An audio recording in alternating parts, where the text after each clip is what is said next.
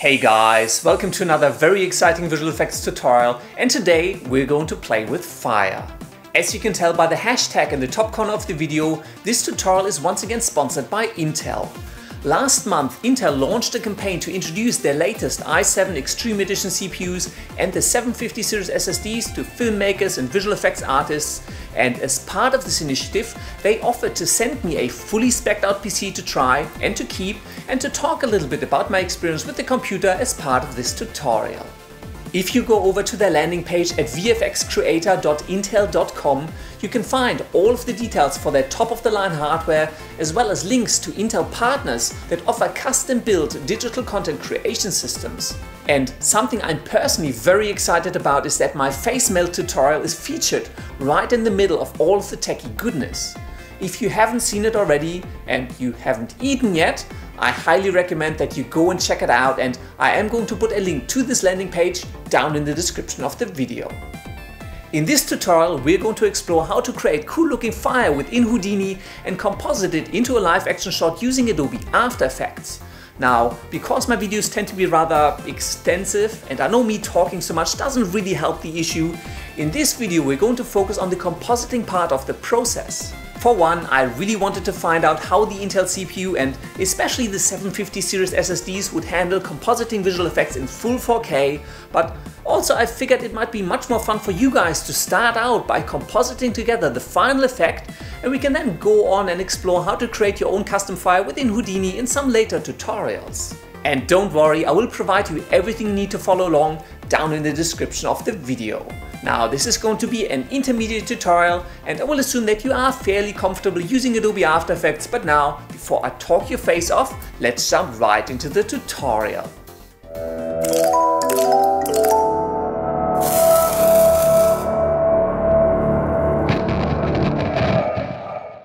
Welcome to the wonderful world of Adobe After Effects. I have a brand new project here, and I already imported the 4 media files that we are going to use for this tutorial.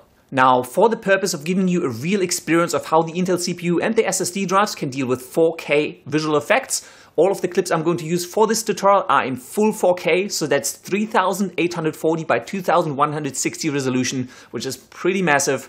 When you download these clips, you will find that I've converted them all down to 1080p for you, just so it's a bit easier to follow along and I don't have to upload massive files into the internet.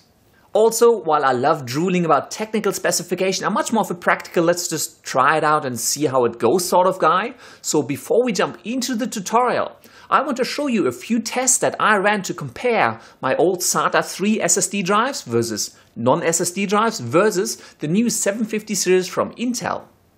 Let's first have a look at raw performance. For this test, I took the entire project folder with the face melt effect from my last tutorial for Intel and copied it from one of the 400GB Intel 750 series drives onto the other one. All up, copying 62GB of media and project files and renders took 1 minute and 24 seconds. Now, for comparison, I copied the same 62GB project folder between my standard SATA 3 SSD drives, and it took a whopping 5 minutes and 52 seconds. So in terms of raw throughput and just moving files around, a huge win for the Intel 750 drives. I've never used NVMe technology before, but so far I'm pretty impressed. But okay, most of the time when you're copying large amounts of files around, it's usually for backup and you may not mind waiting a little bit. So I wanted to know how well do the drives perform for something like opening a very complex After Effects project. Opening my face melt After Effects project on the Intel 750 series SSD drives took 4 seconds. Opening the same project on the same computer but from a non-SSD standard drive took 19 seconds. So again, no real competition there. But finally, I also checked how long it would take to open that project on my standard SATA 3 SSD drives, and that took also 4 seconds. Now, in terms of performance, there's absolutely no competition. NVMe massively outbeats anything you can do with SATA 3. However, when you're working with media and visual effects and After Effects and Premiere Pro, I found that the bottleneck is actually primarily your CPU. Once the media is in After Effects, it's the CPU that has to do all the processing and the calculating and the rendering out. In Premiere Pro, most of that sits with your graphics card because Premiere Pro does use the Mercury playback engine, which is GPU accelerated. After Effects doesn't use that so much, so it's mainly on the CPU. But you know, the CPU that Intel included with the machine, which is the i7-6950X Extreme Edition CPU, was able to deal with that 4K footage pretty easily. And you'll see this throughout the rest of the tutorial because, again, keep in mind, everything I'm doing for this video is actually in full 4K. But now, let's return to After Effects and start putting together our fire breathing effect. Let's start by grabbing the Tobias scared layer and dropping it onto the new composition icon. So we're going to create a new composition. So it's just a clip of me standing at the pantry, cookie jar in hand, being all scared as Walter spews fire over the right side of the screen. And let's drag in the other clip, which is the Walter mad clip. Let's drop that into the composition on top of the Tobias scared layer. And this is exactly the same shot. So I had my camera on a tripod, exact same shot, except Walter standing on the right hand side and spewing fire, all angry. So we're going to cut this clip together with the clip of me standing on the left side, being all scared. And then we're going to add the actual fire effect, the smoke, some glow, and just blend it all together nicely for the final visual effect. Let's start out nice and easy, zoom out a little bit, let's grab the rectangle tool and let's draw a mask with the Walter matte layer selected. Let's draw a mask over the right side of this layer. So we're going to cut together these two clips so you can see me on the left side and Walter on the right side breathing fire. In the tutorial files that you can download from the description of this video, you will find two separate image sequences. One is called Fire Breath _White 1 V5 and one is called Fire Breath White 1 V5 Light. Before we drag these image sequences into our composition, we need to make sure that the frame rates match. And if I look on my Walter matte or my Tobias scared layer, I can see that they're at 23.976 frames per second. Now, the image sequences that I brought in are currently set to 30 frames per second, which is incorrect. So with these image sequences, simply right click, go to Interpret Footage, Main, and then make sure that your assumed frame rate is set to 23.976. Is it okay? Let's make sure the V5 Lite is set to 23.976 as well. So Interpret Footage, Main, 23.976. Is it okay? And now let's bring in Fire Breath White 1 _V5. So let's just drag that into our composition at the very top. And there it is. This image sequence contained the rendered out fire and the smoke that Walter is spewing all over my kitchen. And I created these elements in Houdini.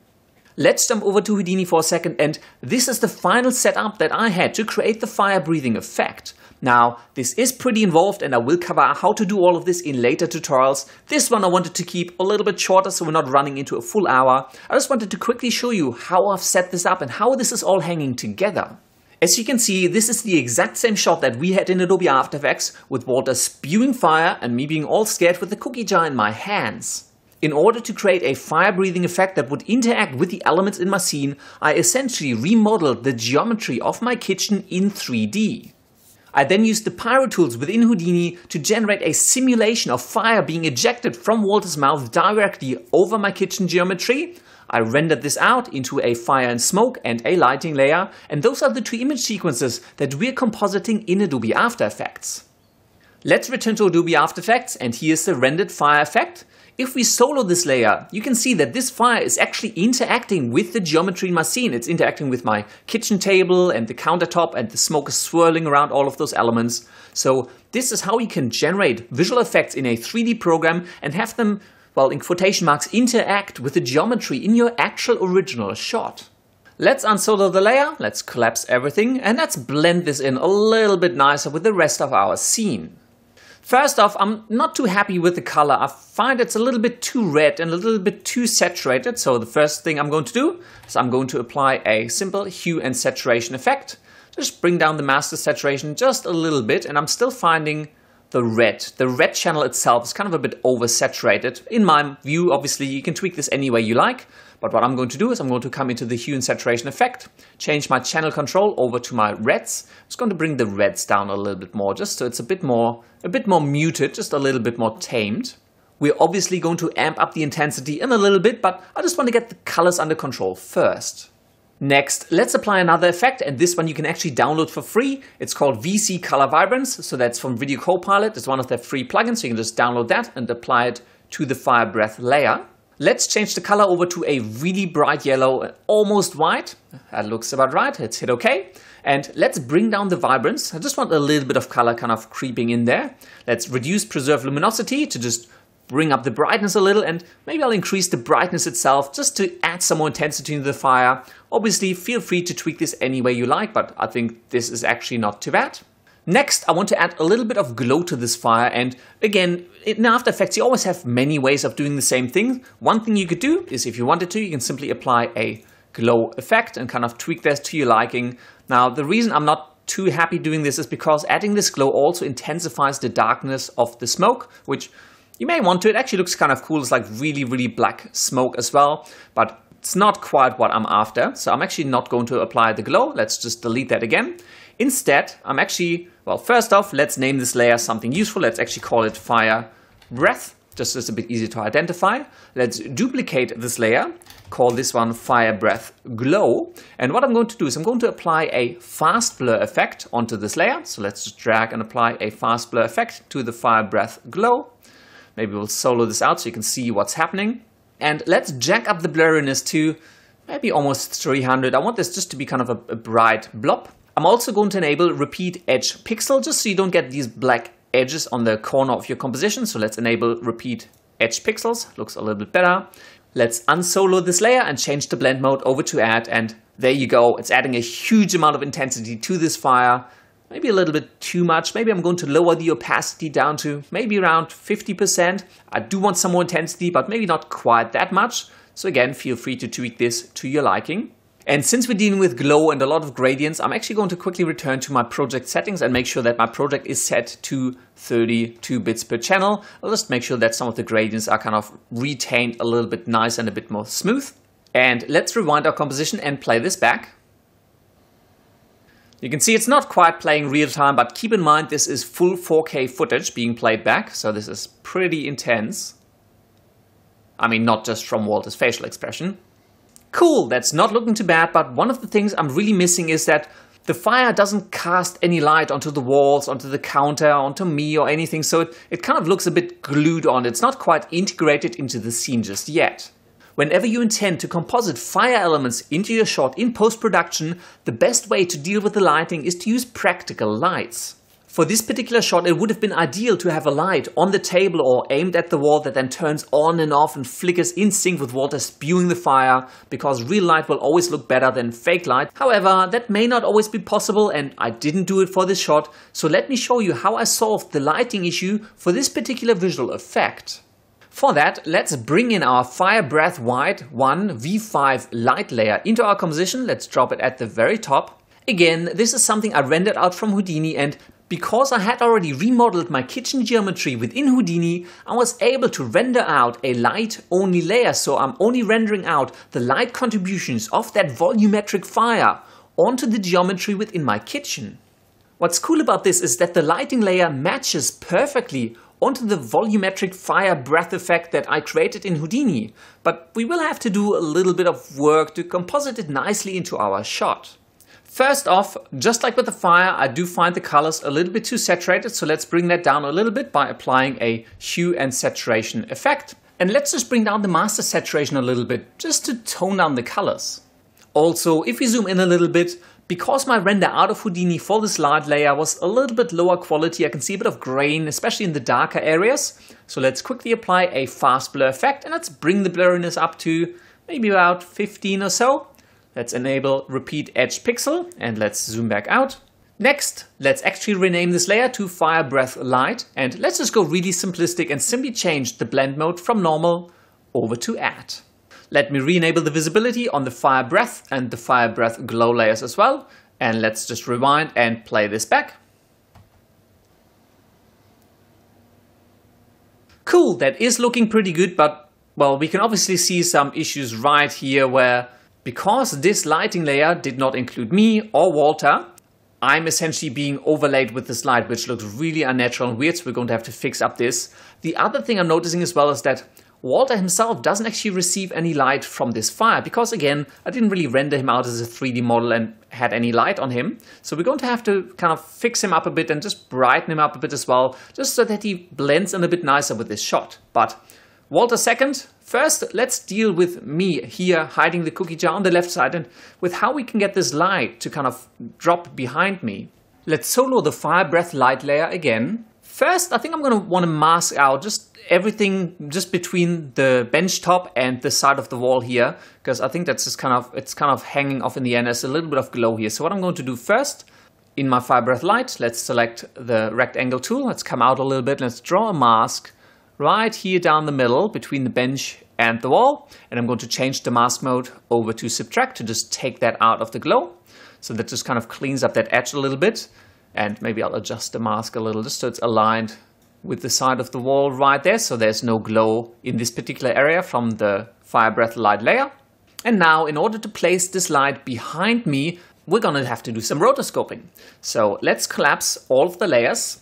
Let's take the Tobias scared layer and let's duplicate it. And let's pre-compose this. So Ctrl-Shift-C to pre-compose. And I'm going to call this layer Tobias Roto. Let's hit OK. Let's jump into the Tobias Roto layer. So that's just a layer of me being scared. And we now essentially need to rotoscope me out. Now, this isn't the best clip for rotoscoping. For one, the edges of me are a little bit blurry, so this is going to make it a little tricky to roto this out cleanly, but also the pantry itself is kind of dark. So right here we have these really dark patches that are kind of color-wise quite close to my shirt and my arm. So this is going to be a little bit tricky. Also, I'm noticing my composition is about 2.5 seconds. I think I can still do that with the Roto Brush tool. The Roto Brush tool is great, but it does tend to get pretty slow once you pass a couple of seconds because it has to propagate from frame to frame forward. And we're also dealing with 4K footage here. I have found that the Intel CPU actually dealt with this pretty well, but I'm still going to essentially rotoscope this out and then render it out as a separate layer and bring it back into After Effects, just so that it doesn't really hinder my workflow. Now, the way I'm going to deal with the fact that this is kind of dark and the edges aren't very clearly defined, I'm essentially going to duplicate my layer, and on my top layer, I'm going to call this one Tobias Matte, and I'm going to brighten this up first and then do the rotoscoping on the brightened up layer so the edges are a bit easier to find for the roto brushing tool, and then just use this as a track matte onto my Tobias scared layer. So it's just going to make rotoscoping a little bit easier. So with the Tobias Matte layer selected, let's search for the curves effect and let's apply it.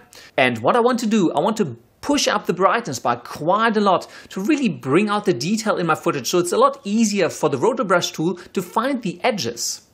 That doesn't look too bad. Before we use the Roto Brush tool, however, we need to make sure that we pre-compose this layer. So let's select Tobias Matte, Ctrl-Shift-C to pre-compose it. Let's call this Tobias Matte Comp and make sure you move all attributes, including this curves effect, into the new composition. Hit OK. Go to the beginning of your composition. Let's hit the Roto Brush tool and let's double click on the Tobias Matte Comp. And this will bring up our roto brushing window. And before we get started, let's come up into View, Resolution. Make sure that this is set to full resolution. So many people fall over on this. They kind of paint on the roto brushing tool at third or half resolution, and then when they render it out, it propagates entirely differently. So make sure you're at full resolution because that's what we're going to render. And let's start roto brushing me out. As you can see, even on the new Intel CPU, also because this is 4K footage, it does take a little bit to calculate each stroke and it's still not perfect. So, but we don't have to be too detailed anyway, so let's start stepping through this. Now, this is a rather slow and tedious process and I don't want you to have to sit there and get bored, so I'm going to speed up this video and I'll meet you on the other side. Cool, and there we are. That was probably about 15 minutes. Let's return to our Tobias Roto composition. With the Tobias Matte Comp layer still selected in the Roto Brush tool settings, let's make sure we enable motion blur. It'll just refine the edges a little bit nicer. And now on our Tobias scared layer, which sits underneath the layer we actually rotoscoped, let's change the track matte over to alpha. Cool, so now we have me rotoscoped out from the rest of the shot, and if you enable the alpha channel, you can see that's all we have. But because we still have the roto brush tool applied to the top layer, I don't really want to work directly with this composition throughout the rest of my effects. So what I'm going to do is I'm actually going to render this composition out separately, because you can see it's a little bit slow calculating all the time because the roto brush tool has to propagate. So let's add it to our render queue. So Control Shift and the forward slash. Let me bring this up just a little bit. Let's come into the output module. My format QuickTime is fine. I'm just going to come into my format options, and the video codec I'm going to change over to PNG because PNG supports alpha. So I'm going to change this over to PNG. 100% quality. I don't want to lose anything along the way while I'm building my visual effects. Let's hit OK. Make sure your channels are set to RGB plus alpha. So we are actually going to put out the alpha channel. So we're just going to end up with me rotoscoped out and then just against transparent backdrop. Let's hit OK. Tobias roto is fine. Let's just find a location to save it to. Hit save, and let's render this out to disk. And again, I'm going to speed this up just so you don't have to sit through it. Cool, with this layer rendered out, let's return to our project. Let's click into some empty space, and here's the clip, Tobias rotos. Let's import that into our project. And I'm actually also going to rename this Tobias scared composition, which is the one we're actually building the Fire Breath effect in. Let's rename this to actually Fire Breath VFX, just so we know what it is. Jump into this composition, and first off, make sure you disable the visibility on the Tobias roto layer. This layer contains the roto brushing tool, and so if I now jump forward in my composition, you can see that my computer starts churning away because it's now propagating this roto brushing effect that sits inside this layer.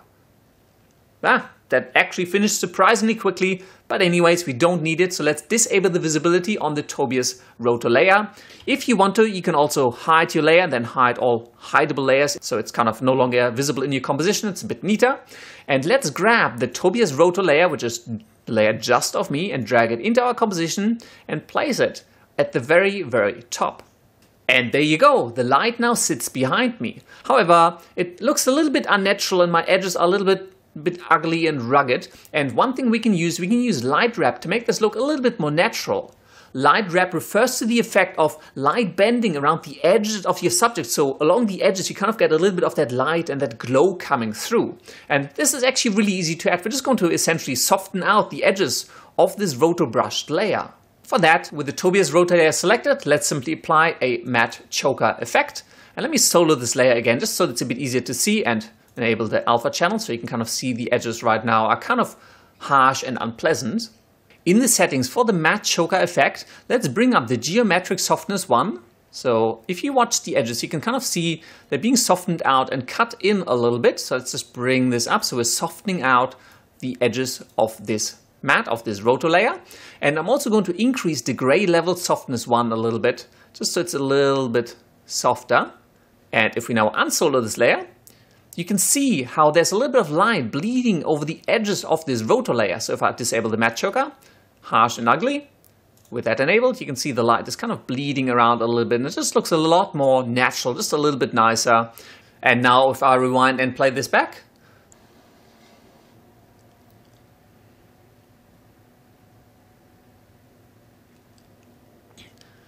cool. Can you see how I'm blending much nicer, and you kind of get this glow effect from the fire being reflected onto my edges and looks a whole lot more natural.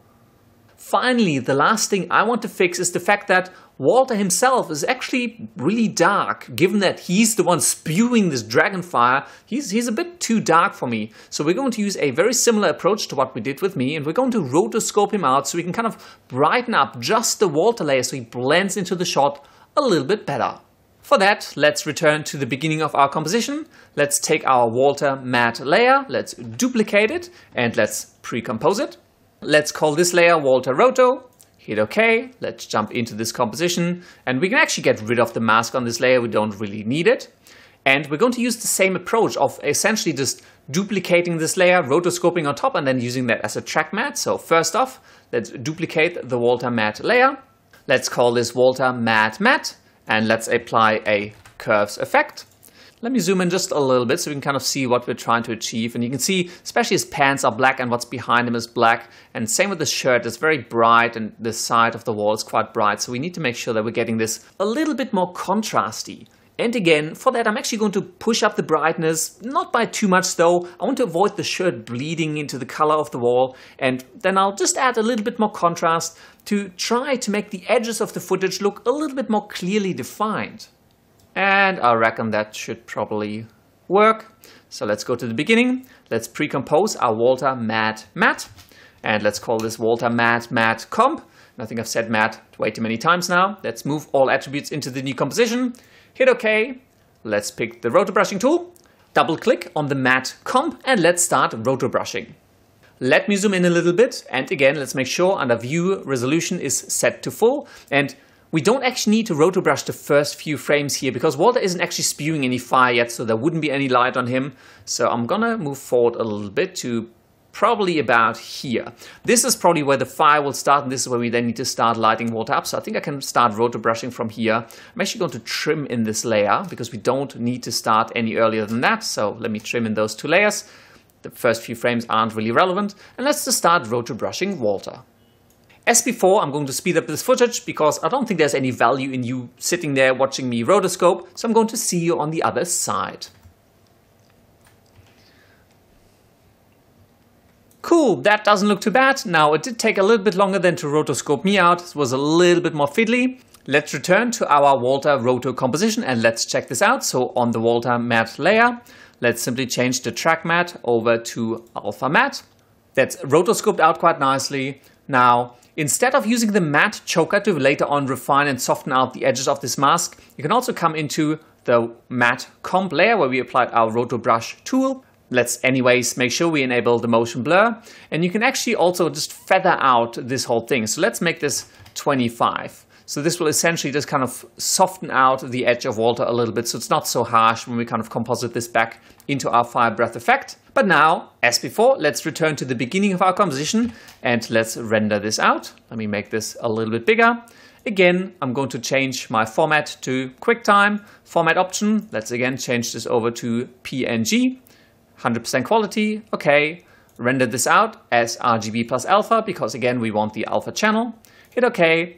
And yep, just going to save it right next to my Tobias Roto. This time I'm going to call this Walter Roto. Save. And let's render this out. As before, I am going to speed this up just so you don't have to sit through this boring render process. Cool, and the render is done. Let's return to our project and let's import our Walter Roto file. So there it is. Let's return to our Fire Breath VFX and let's disable visibility on the Walter Roto layer because again, we don't need to see it. And I'm also just going to hide it just so it's out of the way. Let's drag the Walter Roto comp into our composition and I'm actually going to drop it below the Fire Breath layer so that the smoke and fire sits on top of this layer. So if we now scrub halfway through, nothing has changed, but we now have a Walter Roto comp, which is really just this one layer of Walter sitting in there. And what I can do is I can change the blend mode of this layer over to add, and it'll essentially just add light onto Walter and it'll just make him look a little bit more realistic in that shot. However, not quite done yet. For one, the color seems a little bit off and he's also just popping in like right there. He's just going from no lighting to full lighting, which looks really weird. So let's bring up the opacity for the Walter Roto layer. Let's enable the stopwatch icon on the opacity and bring this down to 0. Let's scrub forward a little bit to maybe about here is where I want to have him fully lit by this fire. So let's bring the opacity up to maybe around the 60% or so. So that actually looks a whole lot more realistic. But I also want to tint him a little bit yellow and a little bit orange, just so it kind of blends in a bit better. For that, let's go to our effects and presets and apply a curves effect. Let's come down into the red channel and let's just push a little bit more red into it. So it just looks a little bit more reddish tinted by this fire. And I'm going to come into the green channel and bring this up a little bit as well. So it kind of just gets a little bit more of an orangey color tinge, which feels a bit more realistic to the fire. And that actually looks pretty good. Let's collapse everything. Let me make this a little bit bigger. Let's rewind our composition and play back our final fire breathing effect. Please leave me some comments down below whether you enjoyed starting out by compositing together the final effect first before we start diving into all of the details of Houdini, or whether you actually prefer going through the entire process start to finish. Before I let you all go, I do want to say thank you to Intel for doing this sponsorship deal with me, and of course for this massively spec'd out PC they sent me. Overall, I'm actually pretty impressed with the performance of the hardware, and I feel I've really tried to push the limits with rendering for weeks on end in Houdini and throwing all sorts of 4K footage at it. the i7-6950X processor with a crazy 10 cores, I personally felt especially useful when going crazy with multitasking and doing rendering and exporting and video editing all at the same time. The 750 series drives did extremely well in my local tests. Unless you start to pull in huge amount of data into your projects all at the same time though, I felt the bottleneck was much more on the CPU than necessarily the hard drives, but I'm pretty sure I will find a good use for the hard drives soon enough. If you're into filmmaking or visual effects and you do want to find out more about the top of the line Intel hardware, or maybe you just want to see my latest face melt tutorial, make sure to go and check out vfxcreator.intel.com. And that's all there is to it. Now I will go into the details of how to create your own custom fire within Houdini in some later tutorials. Just leave me some feedback down below whether you're actually keen on it. I really hope you enjoyed this tutorial, and if you did, please show your support by liking, favoriting and sharing it with the world. If you want to see some more cool filmmaking and visual effects tutorials just like this one, don't forget to subscribe, and as always, if you do have any comments, questions or suggestions, just leave them down in the section below. I also want to say a big thank you to everyone at Intel for the opportunity to work with them and for all of the support, and to everyone else, thank you very much for watching, and until next time, I will see you later.